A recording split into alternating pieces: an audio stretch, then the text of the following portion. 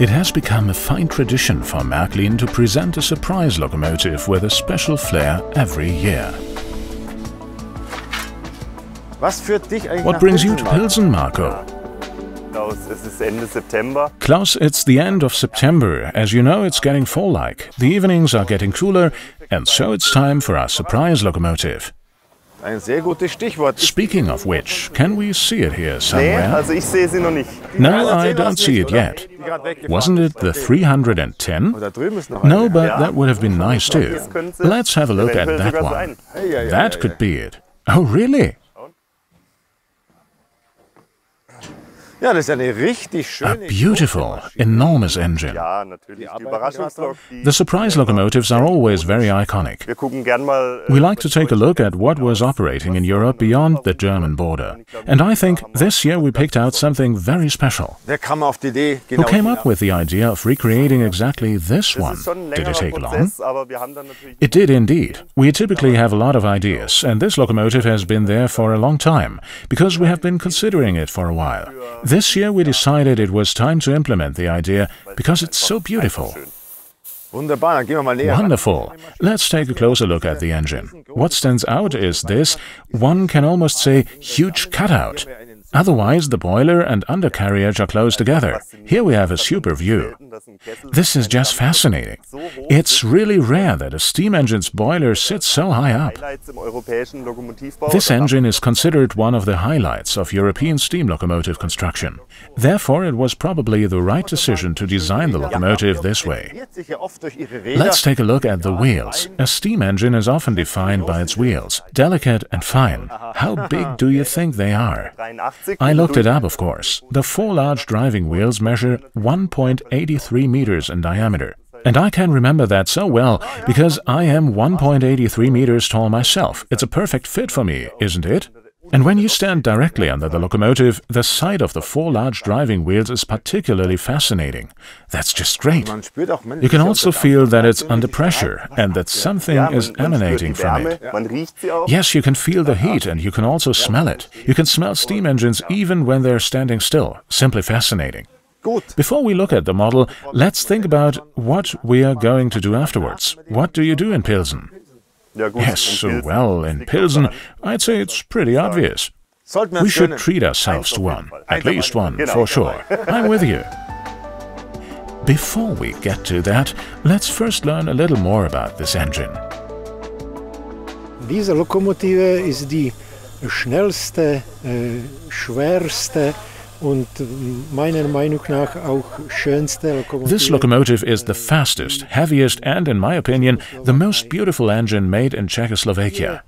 Größte Geschwindigkeit, das war unser Rekord, das war 162 Kilometer pro Stunde. It reached a top speed, which was our record, of 162 kilometers per hour. That was in 1964 at the testing facility in Velim. The technical maximum speed was 120 kilometers per hour. Die Lokomotive wiegt 113 Tonnen. The locomotive weighed 113 tons, the tender 81 tons, so together they weighed 194 tons, which was a record in Czechoslovakia. Das ist auch Rekord in Tschechoslowakei.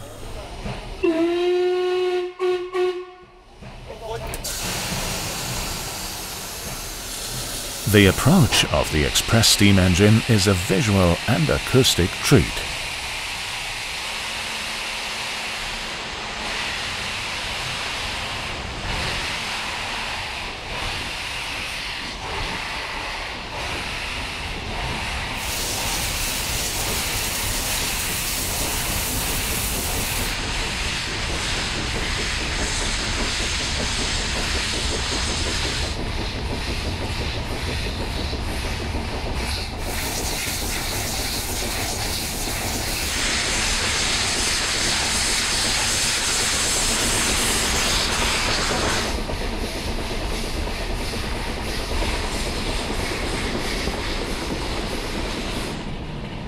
Did we promise too much?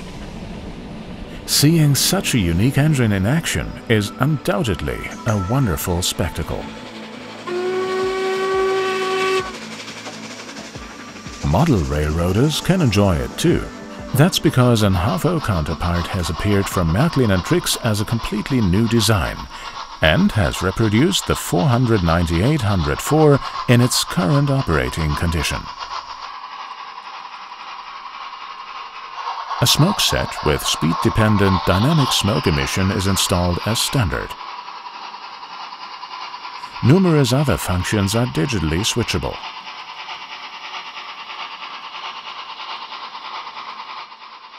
The open view between the undercarriage and the boiler is wonderful. The distance between locomotive and tender can be changed by means of an adjustable close coupling. Here the engine runs in the tightest possible condition. Buffer height on locomotive and tender are designed according to NEM.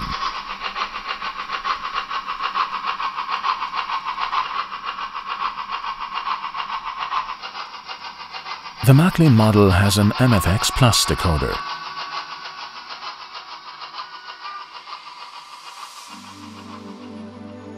A controlled high-performance drive with flywheel mass sits in the boiler of the model, made mostly of metal.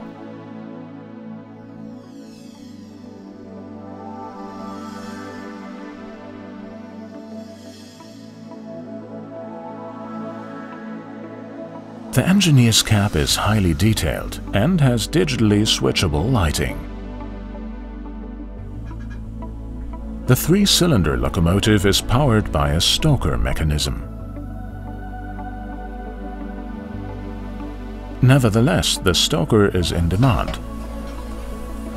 It is no coincidence that the Albatros, as the engine is affectionately called, is in excellent condition, as it is in the care of the club by the same name.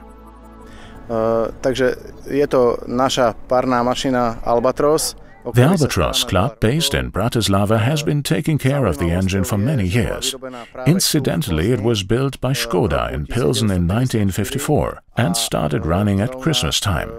After it was taken out of service, there was a lot to do.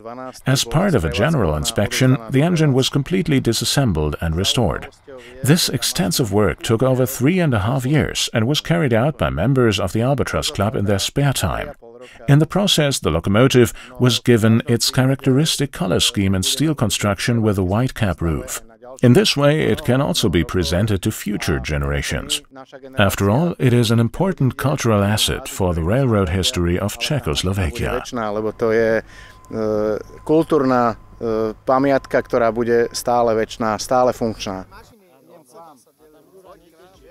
The active Albatros Club members are very impressed with the 1:87 scale replica.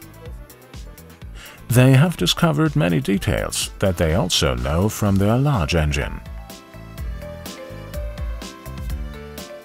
And we are going to do something else. Let's take it for a spin. Great idea. Let's do it. Door is open. Great. The locomotive was built in Pilsen. Now it's back home. There's no better location for it than right here. Cheers!